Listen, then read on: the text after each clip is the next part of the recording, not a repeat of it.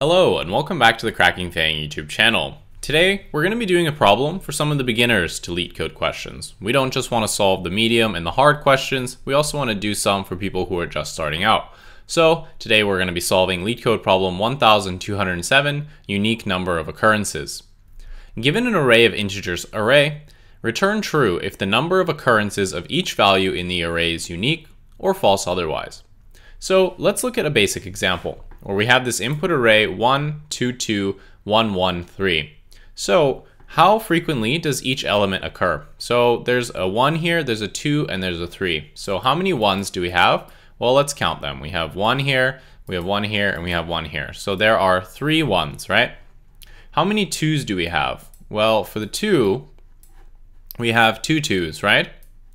And for the 3, we have 1 3. So are all of these counts unique? Yes, none of these counts are duplicates, right? There's a 3, there's a 2, there's a 1. So for this one, we would return true here because they're all unique. What about this example where we have 1 and 2? So obviously there's two numbers here, 1 and 2. How many times do we see a 1? Well, we see it once. And the 2, we also see it once. So since two numbers have the same frequency, obviously we would return false here because they are not unique. So how can we solve this question? This question is an excellent example of how to actually use the basic data structures that you're going to be using a lot in Leetcode. So what we want to do is let's bring back our array here. Let's paste it back in. So we have our input array.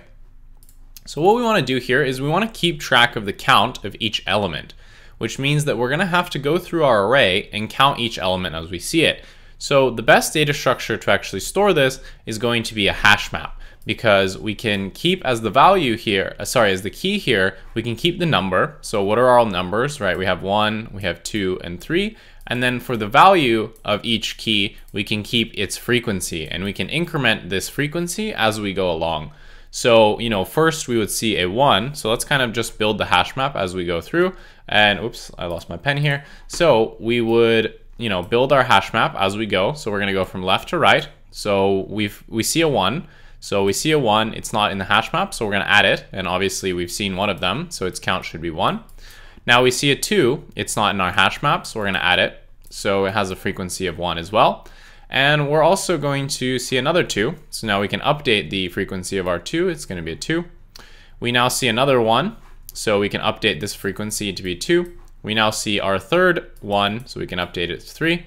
We see our first 3, which is not in the hash map, so we're going to add it to the hash map and set its count to 1. So now we have the frequencies of each item, but how do we actually figure out whether these are unique? Well, what we're going to do here is we're going to use the set data structure. And remember, a set data structure will tell us, it will get rid of any duplicates for us. So if we put in these values into our set, 3, 2, 1, and we get back the same number of elements, that means that they were all unique, right? Because if a set removes non-unique elements, then if they're all unique, we should just get back the same numbers we put in. So if we put 3 numbers in and they're all unique, we should get 3 numbers back. So that's how we're going to figure out whether our values here are actually unique. We're going to put them into a set and say, is the count of these numbers, does it equal to the count of however many keys we had in our, does it equal to the number of values we had here? If it does, then that means they're unique. Otherwise, then it means they're not unique, and therefore we want to return false. So let's now go to the code editor and type this up. We're now in the code editor, let's type this up. So remember that we need to get the count of each of the elements in our array here. So we want to use a hash map like we talked about. So let's define that. So we're going to get, say, count dictionary. And here we're actually going to learn about a new data structure. If you know about it, great. If you don't know about it, we're going to teach you today about the default dictionary.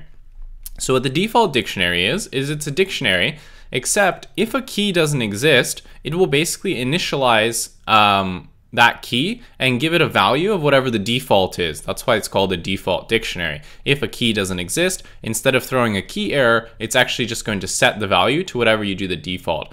So we're actually going to just set it to 0. And the way that you do that is typically just by passing int here. It's a little bit of like a trick here to actually just get it. So you can kind of just memorize. If you want to get counts, you just use a default dict with an integer, right?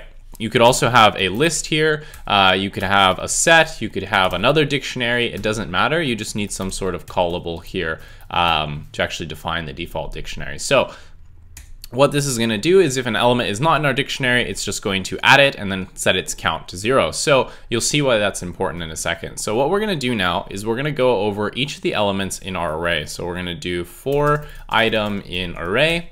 We're basically going to say count dictionary. So we want to add the key to the dictionary. And remember that if the count is not in there, it's going to set it to 0. And if it's in there, then what we want to do is just increment it by 1. So what's going to happen here is if it's not in there, it's going to set it to 0, and then we're going to increment it by 1, or it's already in there, and then we can just increment it by 1. So what this does is it actually saves you from saying something like if item in dictionary, then we're going to say count dictionary of item, we're going to add to it, otherwise, then we want to say count dictionary of item basically equals 1, right? So look how you can basically write it in one line instead of having to write 4. So that's what a default dictionary does, in case you didn't know. So after this loop ends, we'll have the frequency of all of our elements. Now we need to actually see if they're unique. And I told you that the way we're going to do this is with a set. So we're going to say items, and we're just going to say set here. And what we're going to do is we could just put all of the items into a set, but that would actually require us to put them all in there. We can actually go item by item, and the second we find an item that's actually not unique, then we can actually just end it early because we know that we don't have unique occurrences. So what we're going to do is essentially we are going to say, okay, so for, let's see, for the frequency in count dictionary dot values, so dot values will actually give us the values of our dictionary here. So for each frequency, we're going to say if the frequency so if it's in our items set, then what we're going to do is we're going to return false because we know that we've seen that frequency before. Therefore, the frequencies aren't unique. Otherwise, what we're going to do is we're going to say items.add, and we're going to add it to our set. So we're going to add the frequency, and we're going to continue forward.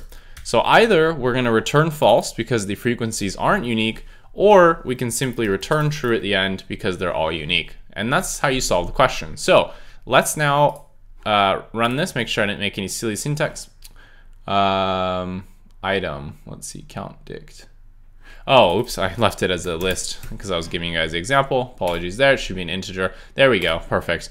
So now we submit this and it's accepted, cool. All right, so last thing we need to do is actually talk about the time and space complexity here. So for the time, what is the time complexity? Well, we know that we have to build our dictionary here. So that will require us going over each of the elements in array, which is going to cost big O of n time, where again, n equals number of items in array, right? Then what we're going to do is basically go over all of the items in our count dictionary and add them to our set. So in the worst case, they're all unique, which means that we'd have to go over every element, which means that it's going to be big O of n as well. So what this means is that we have something like 2 times big O of n, right? But asymptotically, we don't actually care about these constants here. So we can actually just say that this is big O of n. And in the space, similarly, we need to basically store our items here. So in the worst case, obviously there's going to be unique items. So each item in our array is going to be unique. So that means that we need one key for each item, which means that the length of our count dictionary will be big O of n. Similarly, for the item set, we can also say that the frequencies could be all unique. So that could be big O of n as well. So this is again going to be 2 times big O of n, which is just going to be big O of n. And that is how you solve the problem.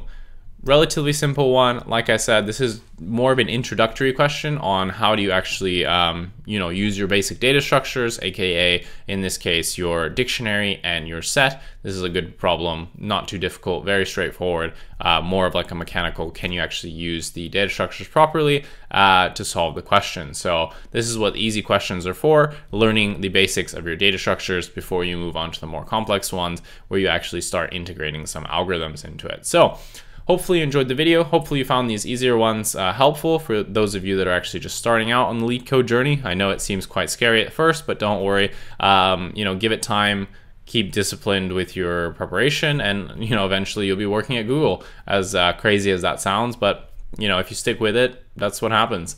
So if you enjoyed the video, please leave a like and a comment. It really helps me out with the YouTube algorithm. If you want to see more content like this, subscribe to the channel. Otherwise, thank you so much for watching, and I'll see you in the next one.